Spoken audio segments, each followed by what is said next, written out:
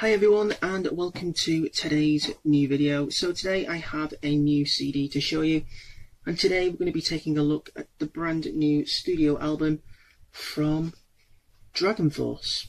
Yes, I've listened to this twice.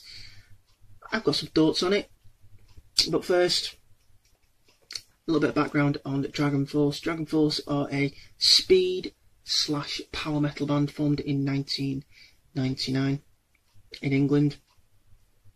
This is their 9th studio album. Warp Speed Warriors has 10 tracks with a 49-minute runtime, released through Napalm Records on the 16th of March 2024.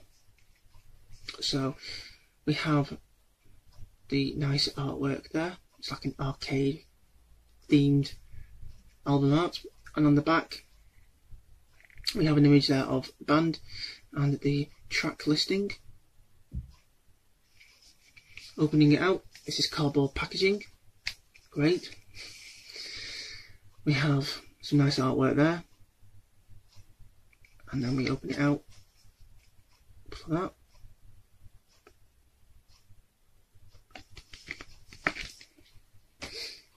The disc, the artwork on the disc, we have that.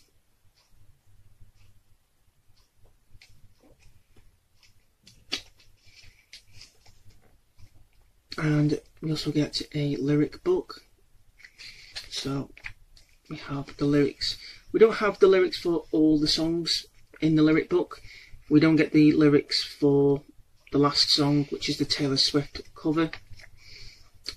Personally, not my favourite song on the album. I didn't like it that much.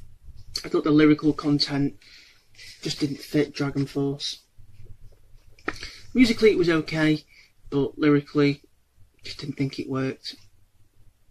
But yeah, you might like it, but for me, I just didn't like it. We have an image there of the band in the middle, and we have lyrics there for one of my favourite songs, Space Marine Corps. Really fun, catchy song, really loved it. And we have more lyrics and image there of the new bass guitarist, Alicia Vigil, I think her name is. And we have the last few lyrics there, and then production, who's in DragonForce, and we have Herman Lee on guitars, we have Sam Topman on guitars, Mark Hudson lead vocals, G. Anzalone on drums, and Alicia Vigil on bass. And on the back we have that. So yeah, overall I thought the album was pretty good. For me, the last song on the album just didn't do it for me. The Taylor Swift cover, Wildest Dreams. As I say, the lyrical content just didn't seem like it fit DragonForce. But apart from that, I thoroughly enjoyed this album. As I say, Space Marine Corps, one of my favourite songs. Doomsday Party, which was released as a single last year. That one is a great, great song. Really like that one.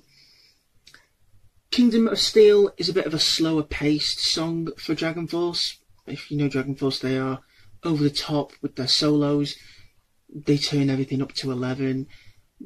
They play the guitar faster than the speed of like a million notes a second. But with this one, Kingdom of Steel, it's a bit of a slower paced song. It's more like almost like a ballad, which was a really nice song. I really enjoyed that one. And as I say, overall, I thought the album was really, really good, apart from the last song, which, if it hadn't have been there, I wouldn't have lost any sleep over it. But yeah, I have heard both versions of the Taylor Swift song, Wildest Dreams. The DragonForce one, musically, is a bit more fun, but I didn't care about the Taylor Swift song one bit. I just think it's just a bit overrated. Just a fad with her at the moment. But that's just my opinion. But as for DragonForce's new album, Warp Speed Warriors, I thoroughly enjoyed this album. Happy to have it in my collection. So yeah, that's going to be it for today's new video.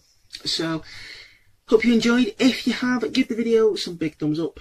Leave your comments down below. Let me know if you've listened to DragonForce's new album. If you did, which is your favourite song from the album. Subscribe if you'd like to see more videos from me. And as always, until next time, take care, stay safe, and thanks for watching.